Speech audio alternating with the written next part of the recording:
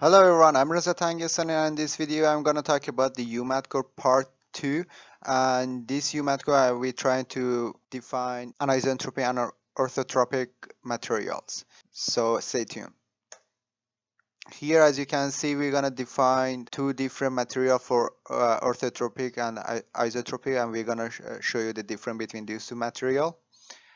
In our previous video, we show you what is Umat code. So you probably need to watch our previous video, and you can find the link in description, and to understand how to develop a Umat code for one with says criteria. So before watching this one, make sure you already have the background for this video. We also explain how Umat code works and what is the purpose of using Umat and what's the difference between Umat and USFLD code. But here we are trying to use Umat code for anisotropic materials.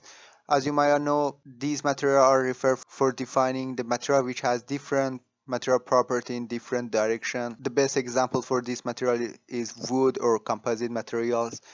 And as you can see here, for example, for composite material, we know that the Young modulus is different in every direction. As we explained before, from continuum mechanics, we know that to define the material properties, we need to define this matrix, which represents the material property. But for isotropic, we can simplify it, and by knowing Young modulus and Poisson ratio, we can define the material properties. So it should be something like this. But in continuum mechanics, we see different version of this matrix, which is the inversion of this matrix. For isotropic material, we know that we should define the materials for this set of variables, but when it comes to orthotropic, we can simplify it and define it as this matrix. This matrix is different from the previous one. So if we want to get the previous matrix, we need to get the inversion of this matrix. So to use this matrix in our Umat code, you might need to get the inversion of this one and define it as the DSCD in our code. So the model that we are using is pretty much similar to previous model that we use for Umat code. From the PDF file that you can find it from our website, we use the following material properties for Young modulus, Poisson ratio, and shear modulus. As you can see, the material properties are different in each direction, and also we are using this geometry with these dimensions. So we're gonna pull this part for 20 units, and we're gonna fix it from this part.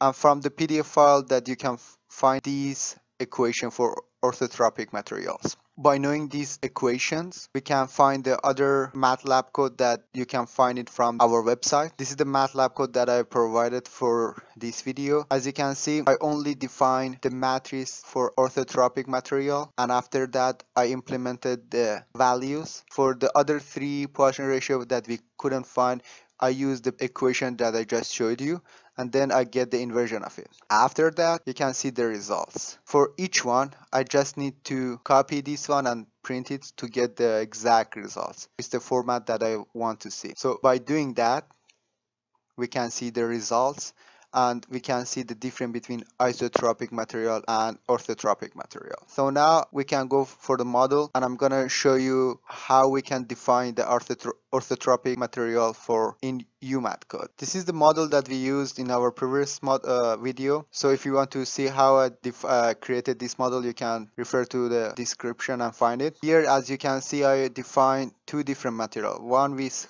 Umat without having a Umat code, and the other one with knowing the Umat. So we can switch between the materials by material 1 or material 2. We can define if we want to use the Umat code or if we want to use the isotropic material. Everything is pretty much similar to our previous model. I didn't change anything, and I already run the models. But before showing you the model, I want to show you the code. So this is the code that I've generated it, and as I explained, and you can see that I only use those variables that it was in the Matlab code for here, and after that I only wrote this line. This is pretty much everything for defining the orthotropic material. But please consider that if you use wrong variable for this, it means that you're not following the equation that it was provided from the PDF file. which means that you might get the wrong answer. Now we can see the result from and the difference between those materials. You can see the strain pattern part 2 is different from the part 1. It's true that we use different value for young modulus, but it doesn't mean that they should have different strain, because we pull these two parts for a certain value, but the Poisson ratio is different for them. So if it was isotropic, it should be same pattern, longer or larger or smaller, but because they have different Poisson ratio, because the materials have different material property in every direction, so you can see the major difference in this material. Okay, I think I explained pretty much everything. I hope you enjoyed this video. If you have any other question, please let me know so I can help you with. Until the next video, bye.